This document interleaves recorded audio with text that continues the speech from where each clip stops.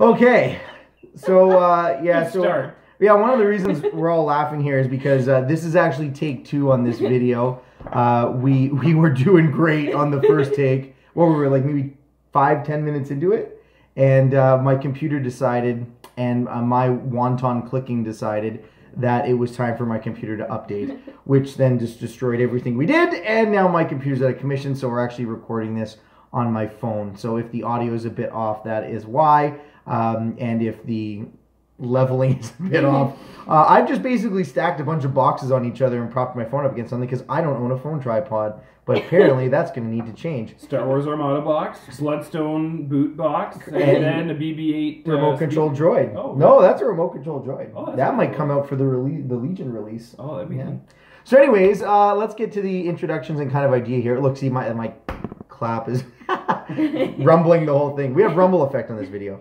But basically, thanks for coming back to the channel. I'm Anthony, again, obviously, if you watch my other videos. And today we're going to do a different kind of video. It's hopefully what will be a new series that I'd like to call At the Player's Pub. And maybe in the future we'll be doing it at night over a beer as opposed to on a bright sunny morning, all sharing a nice little cup of espresso here to get us going for the day. And speaking of the day, we're wearing our green, although Autumn Willow's a little short sitting down. But there we go. Yeah, we've all got green because it's St. Patrick's Day today. And my friend Joshua here taught me something very interesting today. How do you say the thing in Gaelic? Take 2! Lale Padre Sonadiv. That's the one. Which means happy St. Patrick's Day to all of you. That's right. It's also pagan. But that's fine. We loved it. Thank you. Yes, and Josh is wearing the fun green hat because he told me that the actual color for the Irish is blue, which is why he's wearing a blue shirt, because he's a history major, so it's an obligation for him to do that. But I don't care. We worship the leprechauns here, so we're wearing our green. And you could see my cool shirt before on the computer. You can't really see it now, but that's all I'm going to say about that. It'll be a mystery. So the point of today's video is twofold. One is to just talk to players who play RPGs about what their experiences have been playing those types of games. And then more specifically, if you've watched my other video series, the DM Journal on Out of the Abyss for the 5th edition D&D campaign, which I talk about all the time, but I've never shown. So this is the campaign book for it. These are some of my players that actually play with me. And so you'll get to put some of the faces to the names, which is cool. And on top of that, you'll get their take, as opposed to just my take on what it's like been playing through the Underdark, being chased by the drow, and all that fun stuff. So that's what we're going to do today, and hopefully it'll be a recurring series. So the first thing we're going to do before we dive into stuff is just get a bit of a quick intro on these two fine human beings that are sitting with me. And just because we started with Josh in our initial take, to switch it up for the 3 people at this table, let's start over here. So this is my friend Autumn Willow. So how long have you been playing RPGs for? If Josh's system counts, about 3 years. 3 years, okay. Oh, wow. I didn't know that it was like... Because you and I played together for, what, a year? Yeah, and then... But Ryan's quest went for about 1.5 years. Right. And Josh has, like, this system he made. That's right. It's like a homebrew, correct? It's dumbed down D&D, so okay. It's, like, less stressful when you're first starting. Less intimidating. Like, there's, like, no rules. It's 2 sheets. You look at the 2 sheets. That's all you can do. Right. Now, one thing I should note is that when she says Josh... She's not talking about this Josh, who you'll meet in a minute, but her fiance Josh, because we like to keep things confusing here for all of the viewers out there. Yeah, Bard and the Bard. Yeah, that's right. Bard the Barbarian and Ken the Bard. Yeah. Awesome. So 3 years of playing RPGs, and so in terms of what types of RPGs you played, it sounds like it's just D&D and then Josh's homebrew system. Yeah. That's pretty much it. Yeah, okay. Just those 2. Okay, but you're into other kinds of games as well outside of RPGs, right? Yeah, I'm really into, like, pretty much all games. Dominion, for the most part. Little Dominion obsessed, but that's cool. Everyone's got their thing. At least yours isn't cocaine. That's true. Yeah. Buying markets. Buying markets, yeah, that's right. It's good financial planning. Yeah. You would never know that your fiance's in investments. So that's good. Okay. Anything else you want to throw out there to the people on the internets? I mean, earlier it was mentioned, so it's not going to make too much sense, but I'm really not into theater. So much accurate, so, yes. Where in grade 9, I actually, one of the options was to take drama, and I was so stressed about being in like a thematic situation where I had to like be around people acting that I asked the offices if I could take like a grade 10 tech class just so that I could avoid acting. Because what grade was that in for you? That was grade 9. Wow. You're like, I don't care, make it more hard, just not this. just anything but trauma. So Things have changed a lot since then. Yeah. You made your pretty stellar D&D performances. Yeah, and you do like some low-key cosplay stuff, do you not? Like I've seen some pictures of you going to conventions and whatnot.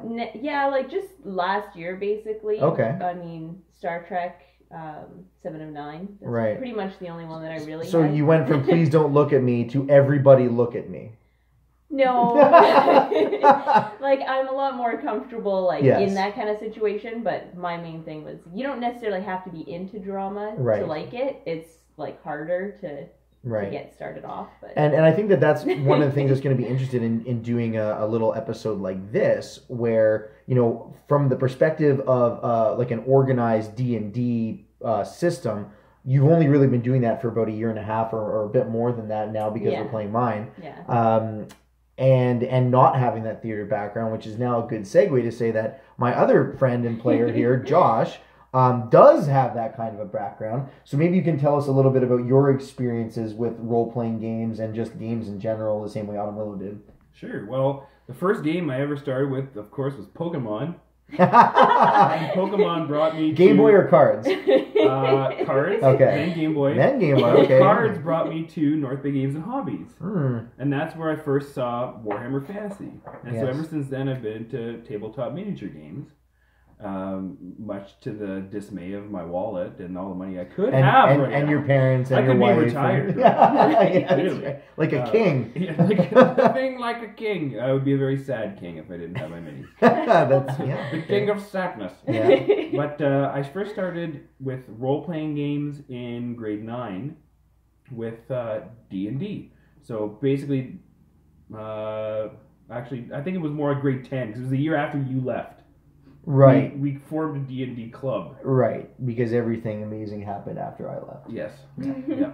We went to the same high school, by the way. We did. Are you from North Bay? No. Where are you from? Do you know where Owen Sound is? Yeah. Do you know where Flesherton is? No. Okay. Kind of near Flesherton, which is kind of Wait, near Owen Flesherton Sound. sounds like something out of D&D. Yeah, Flesherton sounds like a troll camp. It basically is. Do they grind bone to make bread there? Like... Take the path to Flesherton. That's basically just, there's a high school there, and then I lived like 3 like villages over, like. You're just making it sound more like D&D. Yeah, basically. Okay, in the middle fair. of nowhere, just a picture, a Flesherton? bunch of fields and a bunch of cows, and that's where I was. All right. That sounds awesome. Well, I don't often get to say welcome to the big city living here in North Bay, but how long have you been here now then? These are all things I didn't know, by the way. This is not for your benefit. This is for mine. I guess 8 years. Oh, okay. All right. Yeah. I guess the only reason I asked is because, like I said, Josh and I went to the same high school, and I wasn't sure if you went to one of the high schools that maybe had a rival with yours. I could start poking you on, but Well, unlike these two, I'm North Bay born and raised. I am not born but raised, I suppose. So I guess maybe as a very quick sidebar is we live in North Bay, Ontario in Canada, not to be confused with the strange mirror Ontario in California in the States, which often we get wrong searched for, which is kind of funny. And North Bay Games and Hobbies is actually our local FLGS, and for those of you who don't know what that means, it's Friendly Local Game Store, which, full disclosure, I am one of the owners of. So there will be much bias. There will be much bias. But we are pretty great. I mean, Make sure that one of your friends owns part of a hobby store. Yes. Well, actually, my other friend, another friend of mine owns the other half. That's so correct. Yeah, you got your ins for sure.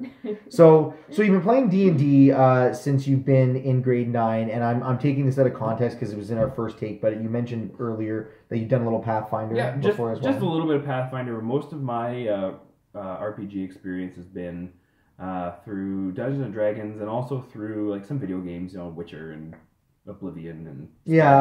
Like any of those Elder Scrolls games where there's a little bit of the RPG element. Yes, for sure, absolutely. But one thing I think that kind of helps with the role playing element is having a background in theater. Yes, that it does. Which is a lot of fun. I do. Not that I have one, by the way. I think you're right. It probably does help. Yet it's buddy. Yet, yeah. Because at its core, the role-playing element of Dungeons and Dragons is improv. Yep. Improvisational. Yep. As our collective friend Ryan likes to say, D&D is basically improv with dice. Yeah, pretty well. So there you go. So that's a little bit, I guess, about both of my friends here. Although one thing I will mention, because I did say earlier, one thing that'll be neat is to match some faces with some names. If you listen to my DM journal notes on running the Out of the Abyss campaign, is Autumn Willow plays Bard, the half-orc barbarian. Yeah. That's always a bit of a tongue twister for me to say. And Josh plays Uta, the Tortle, which is a tortoise person monk. And both of the characters are very cool.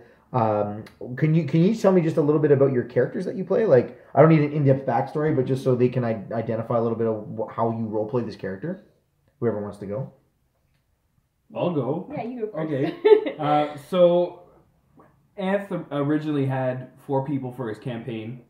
And he called me one day. He's like, "Can you come be our extra person?" I'm like, "Sure. Why didn't you ask me to begin with?" He's like, "Because you're always gone." I'm like, accurate. Okay, fine. So I wanted to pick. I usually play like a halfling of some kind or some sort of humanoid, and so I was looking through the all races for D&D, and one of our rules for our campaign was it had to be like an official race. Yes, right? I basically told them that If they it's could published, play, you can play it. anything you want as long as it's published. So I found something from the Tomb of Annihilation, Mm-hmm. and it was the turtle.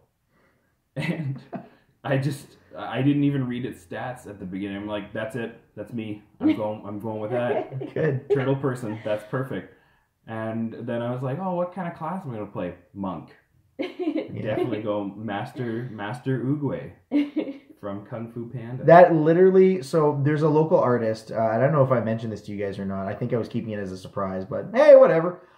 There's a local artist named Brandon, and you guys might know who I'm talking about. You probably know who I'm talking about. We were playing board games with him last night. Yes, we were. And I asked him if he had the time, if he was interested, if he would actually like do a sketch of our party, like if he would draw our party out. What? Yeah, and he was like, yeah, I'll totally do that. That's awesome. So you guys have something to look forward to there. But I was describing to him just, well, this is generally speaking, you know, the character's race, the character's class, what they tend to look like or wear, and what kind of weapon they tend to wield. And that was really all the information that he wanted, and the rest he would just come up with. And as soon as I mentioned your character, he's like, oh, you mean Master Oogway from Kung Fu Panda? And then he sent me a picture of him. Yep. I was like, yeah, I guess that's exactly what it is. That's essentially it. Yeah. I also thought that... That's just my dog that you can hear do you whining. need to go outside? She doesn't. She just needs attention. Enough. Teacher voice. Enough. Teacher voice. Yeah. I picked the turtle also because of the role-playing capabilities. Mm. Because Can you give us a taste of Uta? Oh gosh. Uta speaks from his heart. Yeah, that's about it. Also, considering I have a 7 in charisma, so I have a good old -2. That's true. I thought I would really play up that like slow talking tortoise kind of voice. Yeah. Because just with a -2 to my charisma,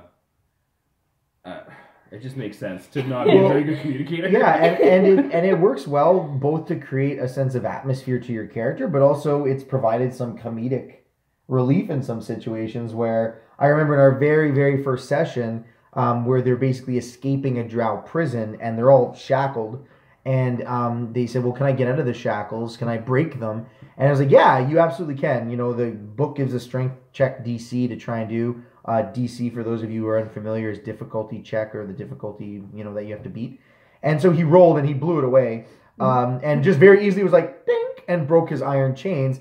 And the joke was that he had literally started breaking his binds since the start of the session, but just moved so slowly that at that precise moment they were taunt enough to break. So stuff like that, you know, works really well. From a meta level too, speaking slowly gives me a chance to think things over. Yeah, before that's also a good point. Yeah. So yeah, you know, I was thinking of the practical benefits of the tortoise. So. Was that the first thing you thought about? No. No. Okay. And what's it? You know, I know because I'm not even sure how developed this is, because I've only really kind of asked this of the players maybe once or twice. But what's a little bit of the history of your character? Like, where does he come from, and what's his objective, other than get out of the Underdark? I was reading like the fluff behind the Turtles. Okay. And they're kind of like they're nomadic travelers. Okay. And they travel like the wetlands and stuff like that. And so my character is a monk, and so he's traveling the world to learn about, you know, the natural order of things, and training and meditating, and kind of just bouncing from one place to another very slowly. And that's just kind of the character's, and that works well for a monk, generic background, right? Yeah. Like that's kind of like a very, you know, person of the world, right? Citizen of the world. Yes. I'm a citizen of the world. Yeah. I'm a metropole. And a cosmopole. I'm all the Pauls. Me, my friend Pauls. So yeah, that's Utah. Like, that's basically the background I gave him. It's not a whole lot of detail. It's just that he's traveled from one place to another, and that since he was hatched and was able to walk on his two legs, he set off. Yeah. And it's funny because when you put that out there at first, I was like, "Oh, Josh, so lazy." And then because I'm super lazy. And then as it went forward, though, I was like, you know what? It adds kind of like a mystique to the character, where like, you know, we know a little bit about Bard, we know a little bit about the three other party members that we have, but what you just heard is about all we know of Utah, and so I'll be interested to see. Especially because I know some of the fun little surprises that come up in the campaign, I'll be interested to see whether more of his background and his personality start to come out just due to events, or if he just continues to almost be, you know, he's not. I won't really akin him to the Clint Eastwood man with no name kind of thing, but he does have that very kind of like, I'm just here and I just help out and I'm powerful when you expect me not to be, and then that's it, you know? Yeah, well, that's kind of his shtick, too, and that's going to reveal, like, little tidbits about the character as we go on and meet said surprises. Yes, yeah. I don't know, maybe you'll find out why Utah is good in a bind, and why he's very slow to move when we're traveling as a party, but is, like, the quickest character in combat, by far. Yeah, that's actually really and funny. The toughest at, what are we at, level 3? You know what? Yeah. I don't know if this was intentional or not, but he very much reminds me of Yoda. Yeah. You know, he's got that calmness, that slowness, but then as soon as a fight starts, he's like Bruce Lee. Yeah.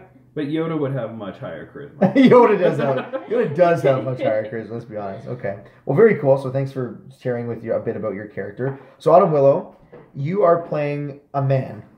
Yes. And that's all I'll say. No. You're playing a man. Yeah, you're playing a half-orc barbarian whose name is... Bard. Which makes everything I do very complicated.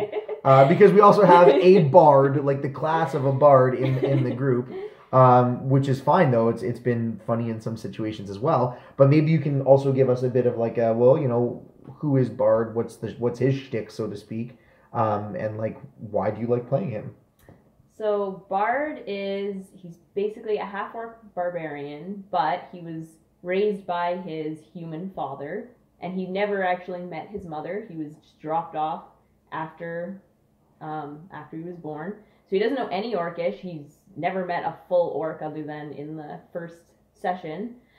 And he... Just pouring espresso here, guys. His father is very encouraging. Like, you know, he was a favorite. Bard was a favorite amongst, like, his villagers, essentially, because he would protect them from thieves and stuff. Yeah, he was basically, like, the folk hero of the village, right? Yeah. So he's, like, you know, very kind of, like, nice and good with people kind of character, but he thinks he's really smart because his father always encouraged him, told him he could do like anything he wanted to. So he, like, through all this encouragement, was like, yeah, like, I'm super smart. So he always tries to do like, the intelligent thing, but he's so like how like, and this is, I've never asked you this question before, and this is a great forum to ask this question. How dumb is he? Like, I mean, like, if you could compare him to another, like, notable character or pop culture figure, how dumb is he? I'm really bad at pop culture. Like a Michael Scott. You know, that's Michael Scott, yeah, pretty much. Wow, that's actually Like, really yeah. that seems to fit. Yeah. I was almost thinking like he's not Peter Griffin dumb, No, he's but not that. but he dumb. might be Homer Simpson dumb.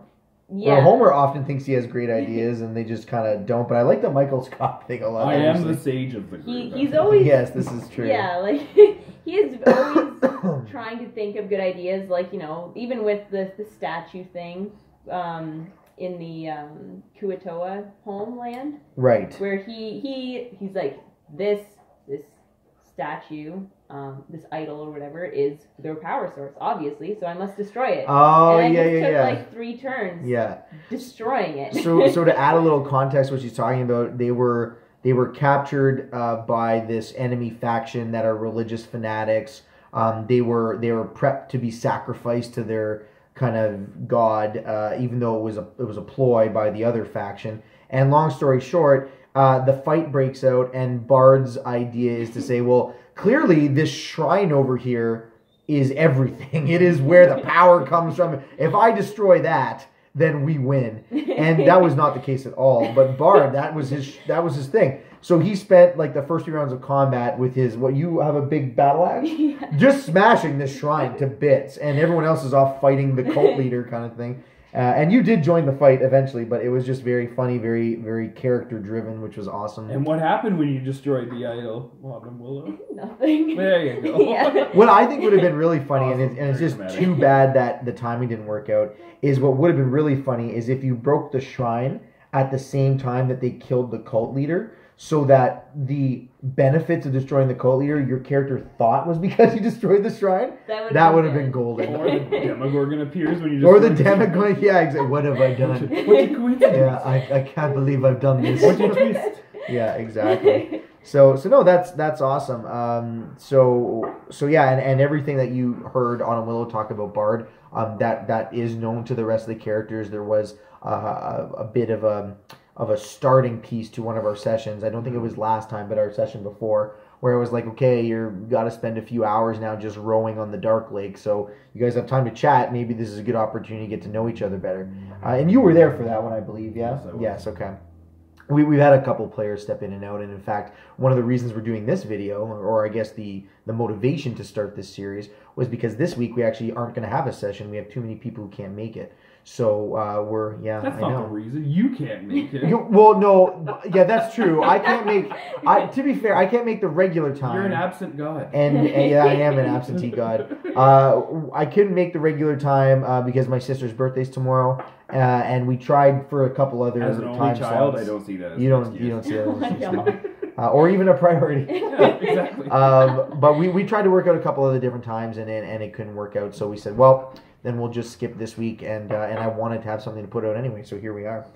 But okay, so you have an idea, you had an idea now of who these people are, what this video series is, a little bit of the characters they play. Do you guys have any preference on whether we start with like a, your experience as a player doing RPGs, or would you prefer to start with the idea of this has been my experience playing Out of the Abyss? Either or. Either. Either. Okay. Well, I'll tell you what then. Why don't we start specific and expand outwards? So we'll start with your experience playing Out of the Abyss. Cool. So we started this campaign when, at the top of February or something like that. I think that sounds right. Yeah, about that. Yeah. Yeah, because we've had. This is like episode 6 now coming up, isn't it? Is it? Yeah. Yeah. Okay, then yeah, we've had 5 sessions, and we play once a week every Sunday night. This was immediately on the coattails of finishing a prior campaign that we all were playing in some capacity as well. So we've been playing for 5 weeks or so. What have you guys thought of it so far? I mean, the audience here at large obviously gets my thoughts every week. But what have you guys been thinking about the campaign and the character you've chosen to play and all that kind of jazz? I haven't played like an organized. Well, I've played an organized Like, campaign, obviously. But I haven't played. Careful, Ryan will watch this. I know. And his world was so detailed that It was. it has a history. Like, it was some It has Game a of Thrones calendar. level I stuff. think it's yeah. his Own Narnia. calendar. Yeah, that's right. That's so detailed. Yeah, he's Yeah. the George R. R. Martin of our Yeah. generation. It's actually quite He just sad. needs the Greek fisherman. It's quite sad that Ryan isn't as sad as he used to be, because when he was sad, he had lots of time to create great content. That's true. And now he's less sad and has less time for that. Well, And also, I yeah, guess what I'm saying is I just wish Ryan was sad. Oh my god.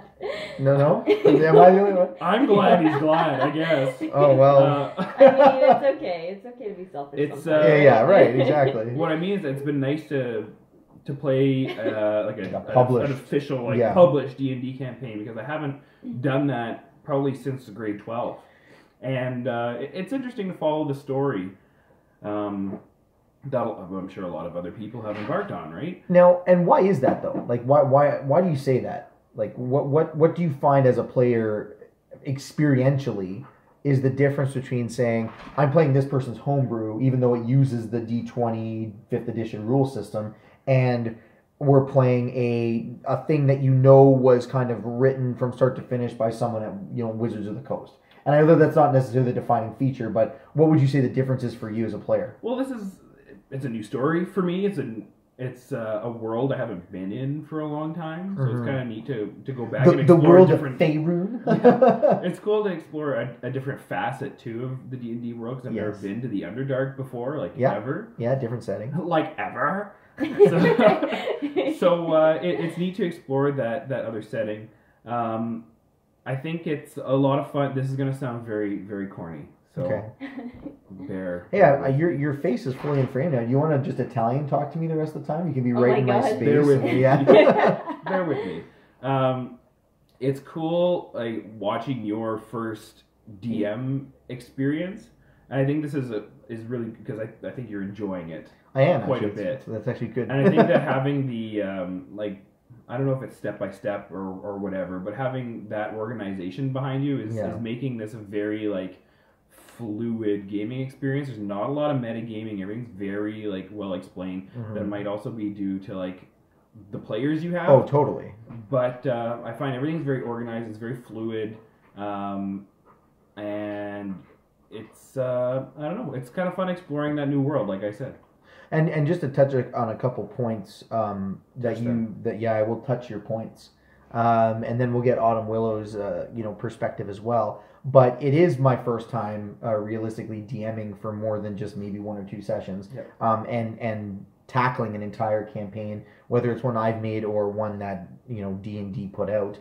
And you're right, it's been a great experience. I did a lot of prep because I was very nervous about it. I didn't want it to be one of those things where it felt to you guys like I didn't know what I was doing.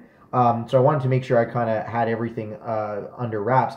But much like you said, a huge shout out to the players, because you guys and our 3 other members are really, really good at not doing a lot of that metagaming. And for those of you who don't play RPGs or don't know what metagaming is, when you play D&D, you're kind of making a social contract between yourself, the other players, and the DM, which is to say that we are going to act with a sense of suspended disbelief, in that this is the world we inhabit. When we talk from the perspective of our character, 90% of the time, and we stay within that role because it is a role-playing game. Don't break the 4th wall. Don't do it. Don't do it. This isn't Deadpool. Autumn Willow's wearing a Deadpool belt. That doesn't give her the right, though. Does not give you the right. But yeah, so my players have been really great at not participating in that metagaming of stepping outside of that role and saying, oh, I have rules questions, or they'll, rather than say I want to attack the thing, they mostly Bard rushes at it with his axe and howls, and so that's the kind of stuff that you want to kind of transition from, and that's what can be difficult for new players, is learning that sense of staying in that role. And in the campaign that Ryan did, that we all played in previous, how many players did we have in that party? We fluctuated between 6 and 10. Yeah. Oh man, it was 6 and 12. Yeah, it was a lot. And everyone was talking at once. It was kind of like a big family dinner. Yeah. It's I run. No, I run. I eat. This is I true. eat. Did you hear me, Ryan? I'm eating. It's And it was like that, and the reason that Ryan had some challenges that just come with having a party that big, which is the last thing I wanted to touch on real quick here, is that the players that I'm playing with, It's not all of the people that we played with previously. Yeah. And the only reason I did that was because it's my first time DMing, and I didn't want that challenge that Ryan took on. I said, you know what? I'm pretty sure the campaign is built for 4 players, like kind of standard. So I'm gonna just do it for 4 people because it's my first time, and I don't want to make it any more difficult for myself than I 5 have now. to. And then 5, yeah, and actually 5 doesn't think that problem at all, especially because Mara's got her toy now. Especially because we usually have at least one person that can't make it for one reason or another. I think maybe one time ever we've had all 5. Yeah, no, I think we've had it twice. Twice, okay. I think. But it's been a good experience for me either way, and thanks for bringing up some of those points. Just in the differentials between playing those 2 types of campaigns. But what have your thoughts been?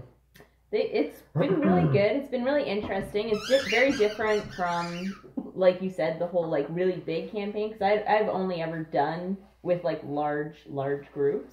Right. Okay. Where it's like it's kind of difficult to keep track of who's doing what at what points, and like how to like be like, okay, 1 second, you do this, and then we'll go back to you. And like all of that, so it's. Did I do my role for eating? Do I have to do it? Oh my god! And also, it's been very different. I like how it's very serious, because like the first like year and a half that I played, it was like we just backflipped for no reason, and like character wise, like it was just kind of like mayhem.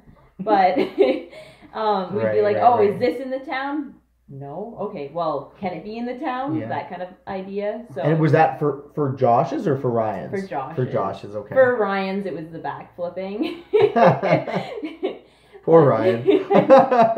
But it's been really different, and I really like all the like NPCs and how you use them for like Eldith and her sacrifice. I really like that whole thing where she saves us from like a group of 4 drow, and like it's within her character, but I mean she's like, we're like, oh, we can just revive her, like it's fine, but like you said, like you wouldn't have made her sacrifice herself if and that was a harder one for me too, because like to kind of go a little deeper into what you're talking about with the NPCs, is that this Out of the Abyss campaign, your characters start in a prison with I think 9 or 10 NPCs that are just basically like, well, okay, DM, you're playing too, and you have like 10 personalities to keep track of. And that was something that was very daunting going into it.